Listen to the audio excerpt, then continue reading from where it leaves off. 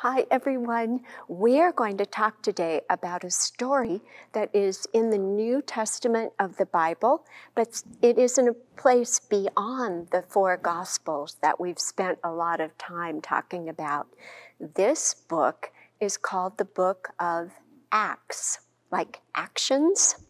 We know that Jesus ascended and left the earth, and we know that after that, the Holy Spirit came to the disciples, and this part of the Bible, toward the back, tells what happened after those two events of Jesus ascending and Pentecost, when the Holy Spirit came to the disciples.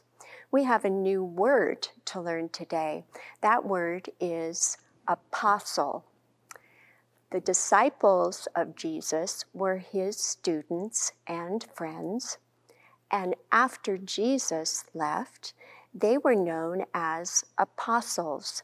The Holy Spirit came to them, and they became messengers of the story of Jesus. One of these persons was Philip. He had been a disciple.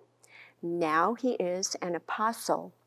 And the complete name of the book in the Bible where we read this story is the Acts, or Actions, of the Apostles. The story for today goes like this. Philip was continuing the ministry of Jesus, meaning that he was walking around noticing people and talking with them.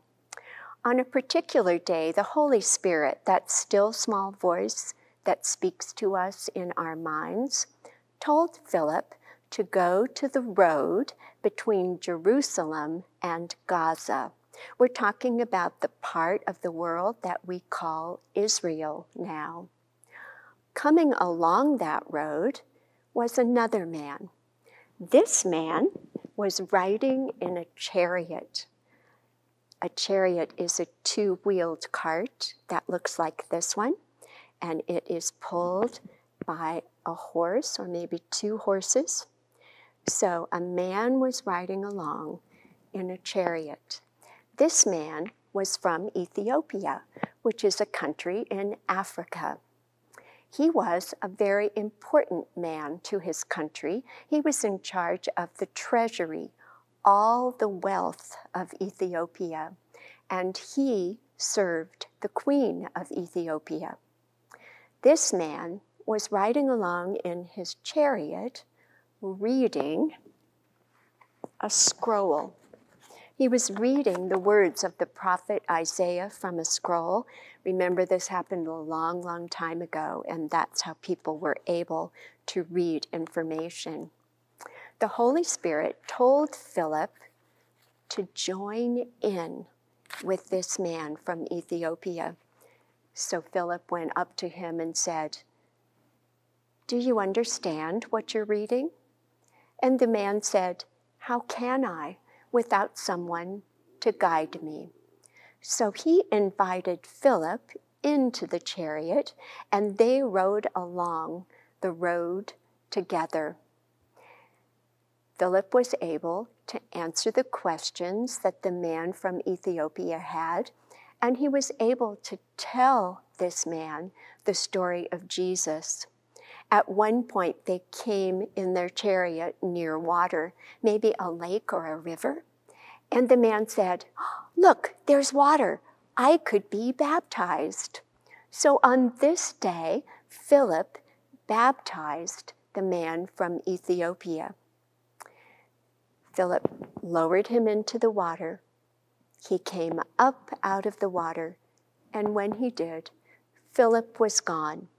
He never saw Philip again, but he was so delighted that they had time together and they had a conversation, and that now he was baptized.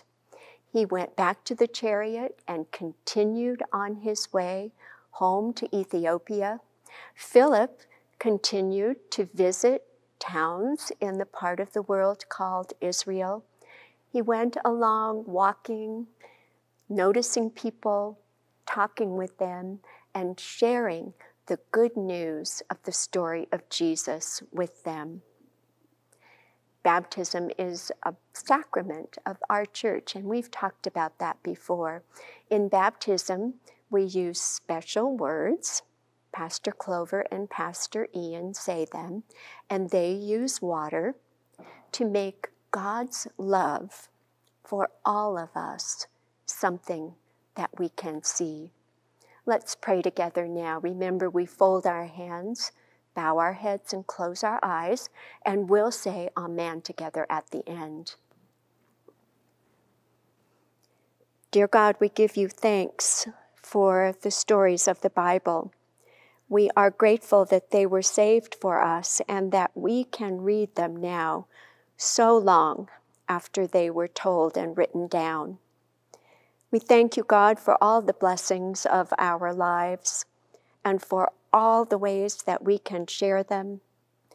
We pray to you now, God, for our family and our friends. We pray for all the heroes and helpers of the world. We pray in the name of Jesus, your Son, the risen Christ, and we all say together, Amen. Amen. I hope you have wonderful days filled with the beauty of God's world. We'll see you again.